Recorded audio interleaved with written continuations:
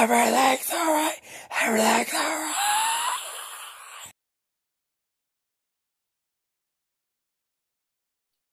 Hello, everybody. Welcome back to Move News by McDonald.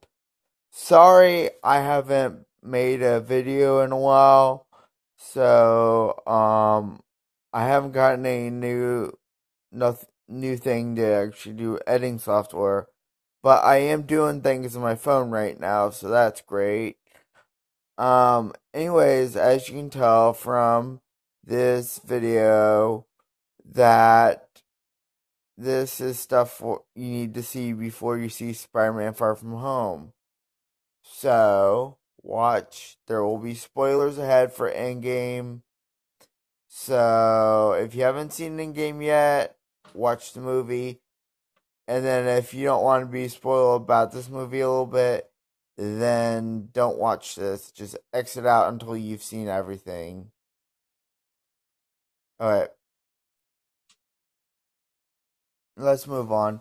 So, there's supposed to be, if you look at the end of Spider-Man Homecoming, you see the setup of the Sinister Six, which a lot of people think that Stark Tower was bought by Norman Osborn, mainly because if you watch Spider-Man Homecoming, Happy says that Stark Tower got sold.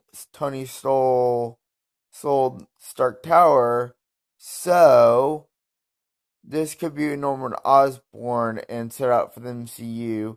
And a lot of people are pointing towards this. If this is true, it could be a Dark Avengers movie eventually.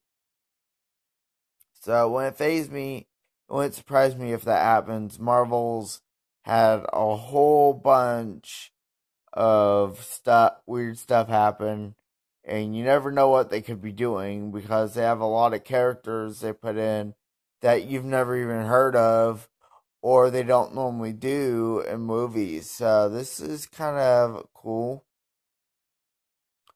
But some people don't think so because supposedly the post-credit scene doesn't have anything. I don't know whether to believe the post-credit scene stuff at all.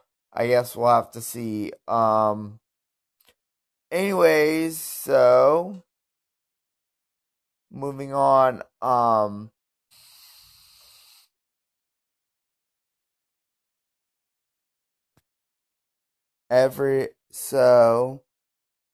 Here we go. Next part. One sec.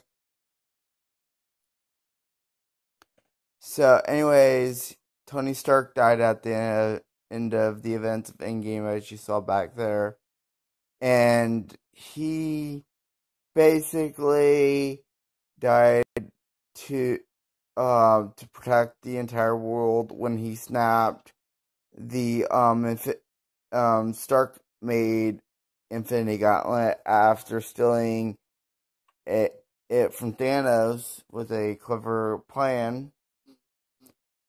He died. Yeah. Anyways, so let's move on to Mysterio. They've been setting up in all the trailers now that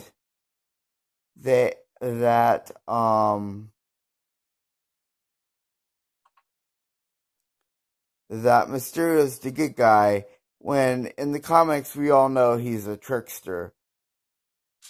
He's like the human version of Loki. Like, literally. He is a trickster.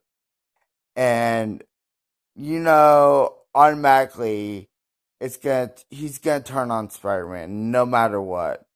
No matter what said, he's gonna turn on him in some way.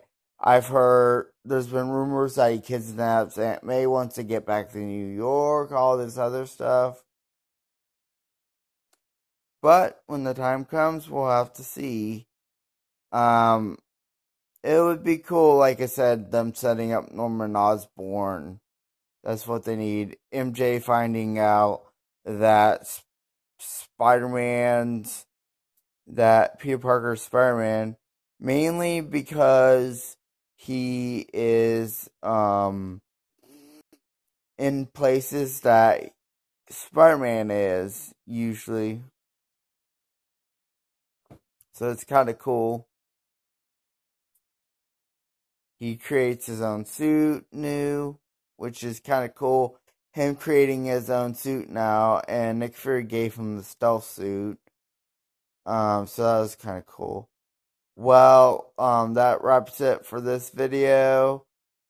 Please like, subscribe, share. Leave a comment on any movie reviews, because this week I'll be doing movie reviews for Annabelle Comes Home and Spider-Man Far From Home. Thank you. Bye.